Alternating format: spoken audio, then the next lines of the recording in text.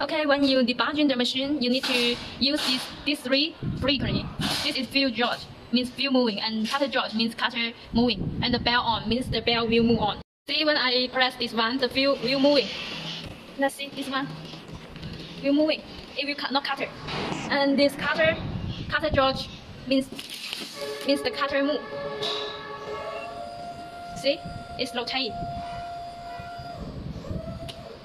It used for when you debugging the machine, it cut the product, you can make the cutter judge.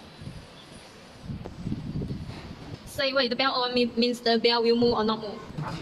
And the bell off, when you open the machine, it will not move. See? It didn't move, but this will move. Stop. And then make it on.